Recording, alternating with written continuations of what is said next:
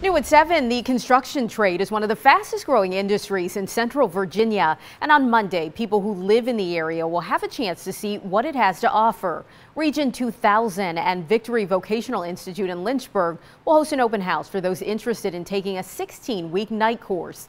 Instructors say students who sign up will learn about basic tool knowledge, personal protective gear, and job safety. Students will be given exams and are expected to pass with a 70 or higher.